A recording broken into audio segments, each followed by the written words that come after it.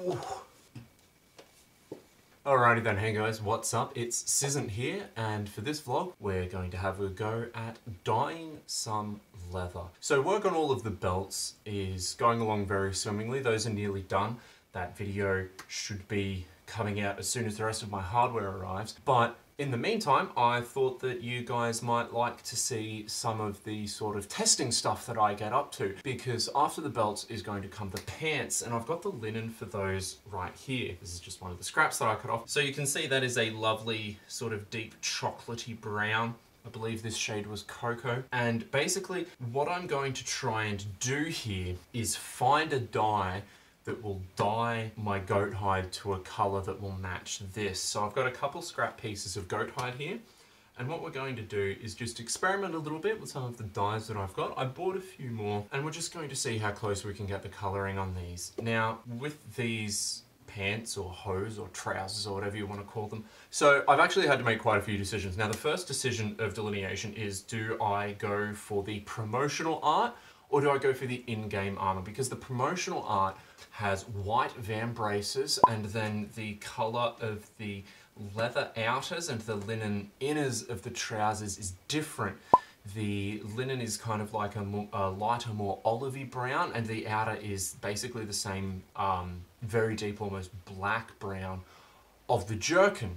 And from the braces, you'll know that I decided to go with the game armour. I didn't make white braces. Now, the second choice, of course, is which in-game colour, because there are many. Now, I had to decide, am I going to go with a default armour colour palette, or am I going to go with one of the dyed armours? And I've gone with the default armour colour palette. I've gone as close as possible as I can. Anyway, I'm going to tilt the camera down now, and we're going to have a look at me play a little bit with some dye, and we're going to see how it all comes out in the wash. The first thing I'm going to do is just separate some of these scraps a little bit. I don't want this little dangly bit here. That's pretty scratched up, but that's fine. So yes, I know that I harp on about this a lot, but this is just yet another reason to hang on to your old scrap pieces and your old offcuts. You never really know when they'll come in handy for something like this. So the first thing that I'm going to do is just to get a little bit of moisture into these to help the dye absorb a little bit better. And these are all goat hides. Now there's a train of thought that goes thusly. Oh, am I going to dye this big one? Maybe not. Maybe that's a scrap saved for later. Maybe I only need 4 scraps. I don't know how many colour combinations I want to check. There is a train of thought that I have seen as I've been researching this sort of thing. Grant, what are you doing? You're on camera. Be better. Now, there is a train of thought that I have seen around the internet in some of the research that I've done as part of this. And I'm by no means an expert, so take this how you will. That when you are doing tests like this, it is imperative that you run the test on the actual piece of hide that you're going to be using. So if you if you're looking for a dye and you go out to a leather supply store, you should take a piece of the actual hide that you're using. And yes, if you're making small goods or something like that, I absolutely agree, that is a brilliant idea. But for what I'm doing here, so these trousers are probably going to take at least 2 goat hides, possibly 4. I haven't sized it up properly yet. But the jerkin took 4 full hides to cut out all of the panels that I needed, and those hides were all slightly different. So I did a colour test on one of them, and I could just see by looking at them that really, I'm guessing all these pieces come from different hides, and you can see they're all very similar. All a very similar colour, tone, weight, all that sort of thing. Everything that affects the way that a colour takes and is absorbed is very similar. So is it best practice to cut off a little scrap of every individual piece that you're going to be using and run the colour test on that? Yes, absolutely. And if you're at home, you should be doing that. And I am going to do this colour test. Once I find something that I'm happy with, I'm going to double check that it works on the actual pieces before I dye the whole thing. Yes, you should do that. But when you're going out to the shop, you can't take, you know, 4 different pieces with you and test on everything. Like, there's a point at which it just becomes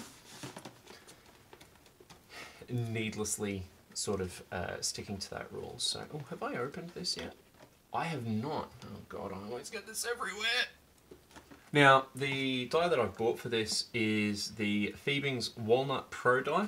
This is an alcohol-based die, and this is the first one that I'm really going to test. I think I'm going to put it on this piece.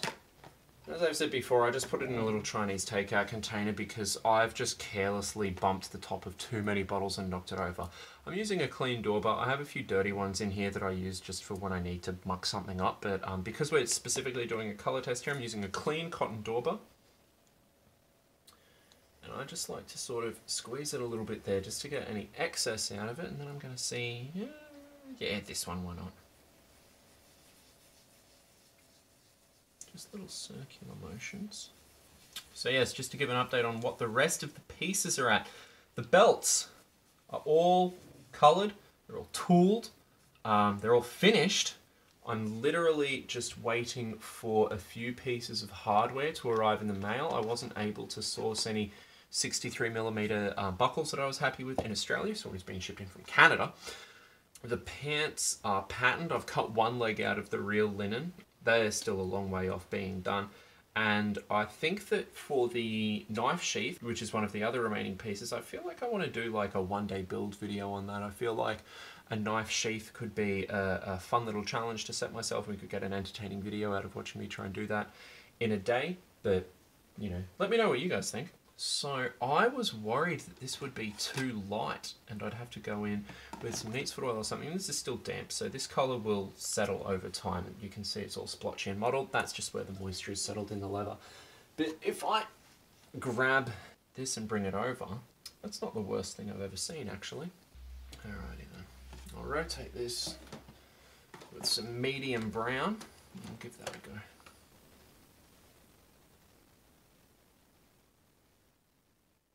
I don't know about you guys, but I'm very forgetful, so I like to mark these things actually. Let's just go.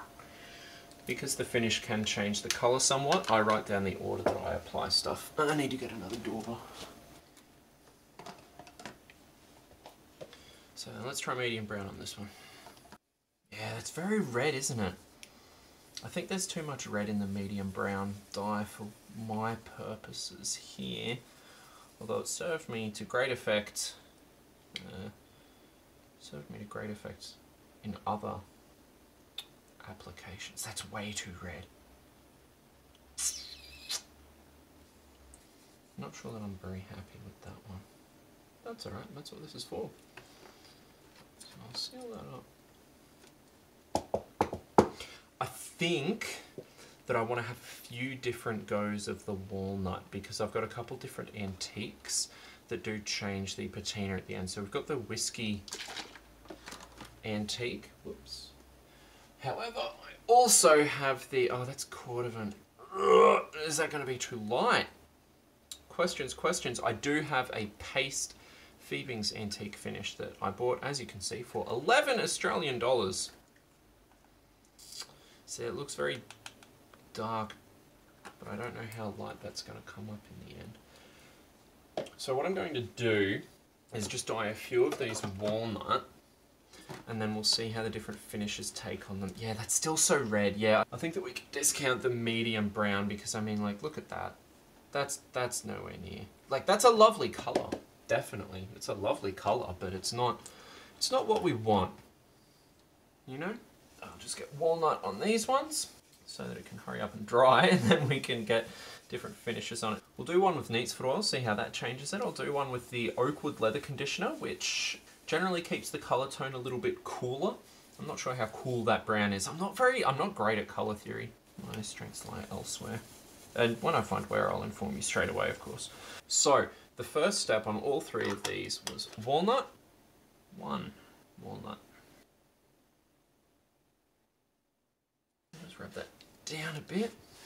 So you can see actually, this is something interesting. You can see as I sort of polish it just with a rag, this is dry. There's no color coming off onto, oh, there's a tiny bit of color coming off onto my rag. But you can see that's becoming much more glossy and much shinier. And I've noticed that with the goat hide. This is my first time sort of working with so much. It was interesting to me that it got so glossy as you ran a cloth over it. It is an interesting finish that you can get out of this thing. So these aren't perfectly dry yet. You can see that it's still splotchy, and the color on these will advance over time. As I put my hands on them, I can feel that they're still cool from all the moisture that's in them. Just as a reminder, this is our target color. So like the lighter sections are a little bit light, but I think that somewhere in here is the color that we're after. So now we are going to put just plain neat's foot oil on one, and then we're going to put I'll put the Whiskey Antique on one. God, these still need to dry a lot more. I'll see how just the neat's foot oil goes on this one. It's the furthest progressed.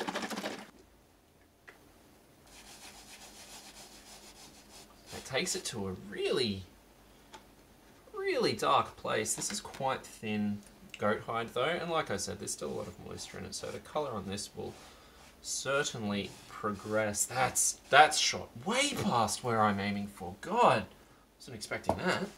Hopefully this one lightens up a little bit as it dries. Let's cut this one in half. All right. Now we've got some more tests to play with. The second thing that we did to this was neat's foot oil. And that's sort of just going to kind of chill for the moment. Obviously you don't need gloves on to apply oil or just, oh, that's a terrible noise. Oh, that is just unpleasant. Obviously you don't need gloves on to apply neat's foot oil or something like this, but just because I'm working with all of the dyes, I'm not going to take them off.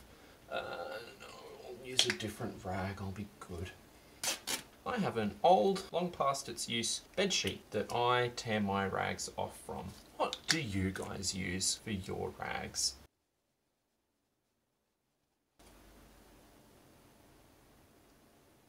That one has a pleasant smell to it as well. Okay, so we're giving these some time to dry and put on a new pair of gloves as well because I ate dinner. But, the frustrating thing. So again, this is what we're trying to match the color of. I would say that these are closer than these. This is with the Oakwood conditioner, which isn't as dark as the neat's foot. The neat's foot has shot right past that. That's too dark. The Oakwood is closer. I think if I can consistently get it on, not quite so thick, maybe daub it on a little bit thinner, that could almost work.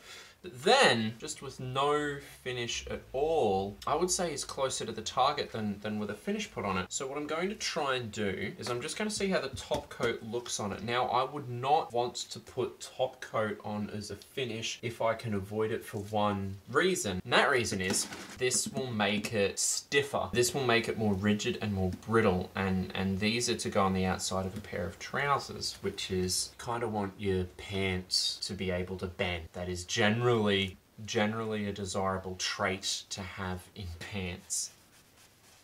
Let that soak for a second and then just wipe that off. I'll well and truly have to wait for this to dry to see what we're going to do. What I do want to do is grab another little scrap, just a small scrap, and what I'm going to do with this is I'm going to try a lighter colour than the walnut. So we tried the medium brown and that was no good. So I'll give these other two a try, I think. I don't have high hopes for mahogany, but, you know, we're here to experiment, so experiment we shall. I'm gonna have to get a clean dauber again because we're moving to a lighter colour. Oh, I'm running low on these things. I wasn't expecting to go through 3 of them. So you can sort of even see on there, it's very yellow. At least it has been on the cowhide I've put it on. We'll see how it comes up. Yeah, that is a yellow brown. That's not the best coverage I've ever seen. God, that was pretty terrible actually, but you know, here we are. I'll bet that ends up being the winner. And then I'm going to use the same dauber as that for the mahogany because the saddle tan is a much lighter colour than the mahogany, so it's not going to pollute it too much, and I don't really expect the mahogany to do much of anything, although that is going into an experiment with preconceived notions, and we shouldn't do that, but well, look, here we are, we're all human, aren't we? Yeah, too dark and too red. But now we know that for sure. You know, I was worried that the walnut was going to finish up being too light, and here we are. Certainly didn't. So as you can see, the top coat doesn't change the colour that much. What if I gave it a rub with some antique and then put top coat on? Good question, Grant. Let's find out together. And basically get the clean bit of the rag and wipe it all back off again. Ah, what is it with me and getting extremely red browns? However, that's remained reasonably pliable so far. Oh god, not nearly as pliable as these ones. Yeah, you can see that just wants to flip-flop every which way, and you can see that that wants to sit much more firmly, like that's staying up for its whole length, and this thing is... God. So yeah, the top coat does make it more rigid, which is, depending on what you want, that can be what you're after. That's just too red. That's already way too red. I don't think that anything that we do to the mahogany is gonna get us anywhere. Part of me wants to just put neat's foot oil on this and see what it does, because I wasn't expecting neat's foot oil to make this one quite so dark. But, yeah, screw it. Let's put the neat's foot oil on it, see where we get. That ain't it. Let's take yet another piece after I write on this what we've done. This one we're going to hit with the walnut. Are we? Yes. Yes. I'll try putting some top coat on that one now.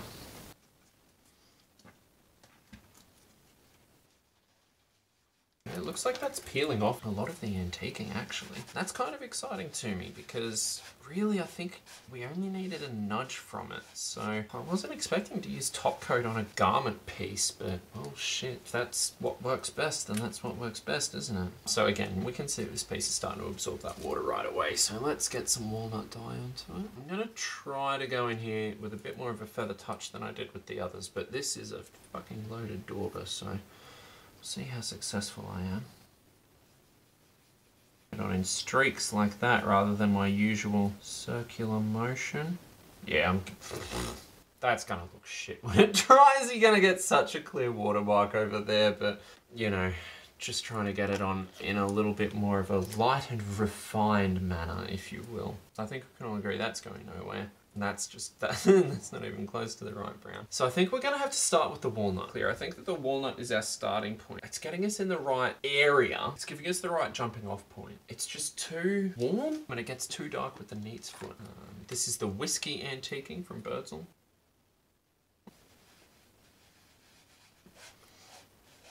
Now I don't mind if I use a dirty rag when I peel it back. It still needs to dry a bit. As this is drying, I think this is getting a little bit lighter.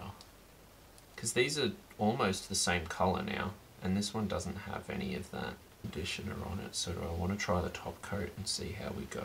Because this isn't quite there yet. Here we go again! Just dampen this and leave it to dry while I put some top coat on this one, because I want to see what direction I can take this with different finishes. So,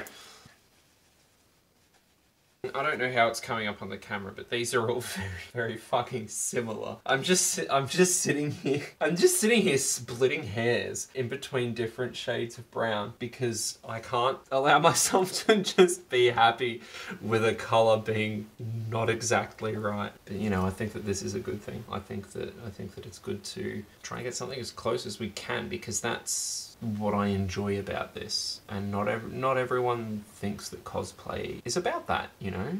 Not everyone wants to get 100% screen accurate with a cosplay, but that's part of the challenge to me. That's a part of it that I enjoy. So obviously if you don't enjoy it, just disregard my bullshit and my neuroses, but god damn it, hurry up and dry. So this one is the walnut, the Whiskey Antiquing, and the top coat. I'm gonna have to leave all of these to dry overnight until they reach their resting moisture content, which is fine, that's whatever. It's just frustrating that I can't rush through it. Oh, interesting little bit of trivia. So this is the rag I've been using for the top coat. This won't be usable afterwards. I've got an old top coat rag here. For whatever reason, and this is the similar effect that it has on the leather, it just binds everything up and makes it very, very rigid, which is great if you're looking for a structural piece. or if you've done some really intense tooling and carving and you don't want that tooling and carving to get warped and misshapen, this shit is great for that because it will not get warped and misshapen. It holds it really nicely. It's just if you have a garment leather and you want it to be more supple or anything like that, it's not sort of ideal, unfortunately. But you know, nothing is perfect for every use case, and that's why we try different things like this. That's why we get in here and we try different dyes and different combinations and different finishes and all that sort of shit, you know? And that's part of the fun of it, is the experimentation and seeing what you can do and what can be achieved. None of these are show pieces. These are all explicitly test pieces that I'm doing on scraps, so I don't have to care if you can see the lines from the dauber or the brush strokes, or however you want to put it. Yeah, see. And the second thing that I'm going to do to this one is the whiskey antiquing, but I'm going to wait for it to dry for a minute, and I don't really have anything else to do, so... Alright, so I'll put some of this antiquing on this one, and then hit it with the leather conditioner and see if that gets us where we need to be. Ooh, that was a little bit much, so I'm going to have to very quickly blot that around. Now my rag's absorbed more of it than it otherwise would, so less of it has gotten on the piece, and then I don't have a clean side, and it turned out fine. So, Grant, why are you just adding antiquing and then pulling almost all of it directly off?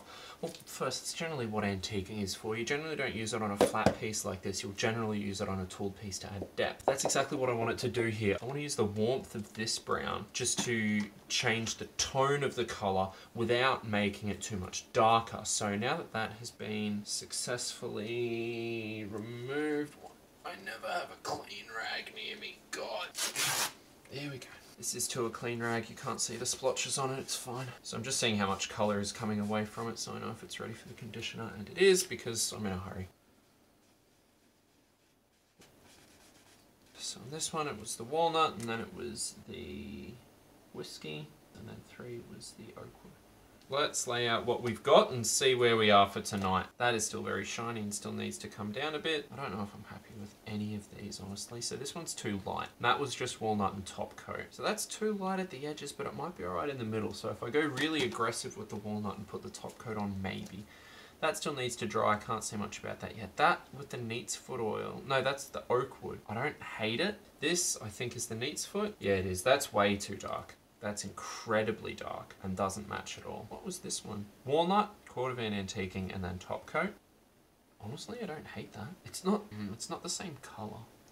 It's a nice close match. And then this one was the walnut, the whiskey antiquing, and the top coat. Honestly, I don't mind that either. No, I don't like it. That's still very warm. That's heaps warm. Why is that so warm? And then this one we'll wait to dry before we say anything too meaningful about it, but I think that might be a non-starter as well. God damn it. Maybe just the walnut and the oak wood. Like, we'll see how this looks in the morning, but maybe just walnut and oak wood is the way to go with this. Anyway. How's that look? Yeah, that's lovely. That's lovely, that is. It's beautiful. Anyway, thank you all very much for joining me in the test kitchen here. I hope that you found this interesting and or entertaining, just to see what goes on with everything sort of behind the scenes that I don't put in the main videos. Hope that you guys enjoyed this. If you're new here, please stick around. If not, that's fine too. Enjoy your time on YouTube and the broader internet. But you guys, take it easy, and I'll catch you next time.